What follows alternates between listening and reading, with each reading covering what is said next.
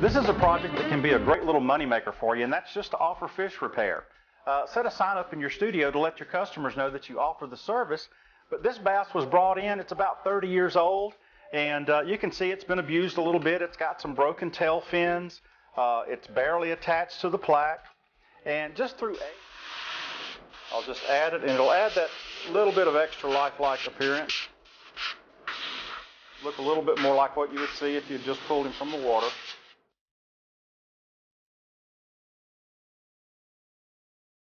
Okay, now to get started, all we're going to need to do is just attach our horns to our antler base. Now the antler bases usually come in 3 different sizes, a small, medium, and a large. What I'll do is I'm going to be stretching the felt just gradually all the way up the base here. So I'm going to start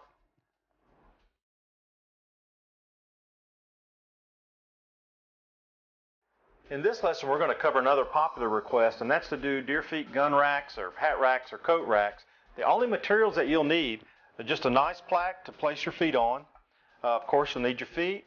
We're going to begin with the first thing we need to do is just skin out our foot, and I'll just start at the top here, and I'm using a scalpel today. We want to split straight down the center, right between the hooves. Now both feet have completely dried, so what we want to do now is just a little cleanup and detail work.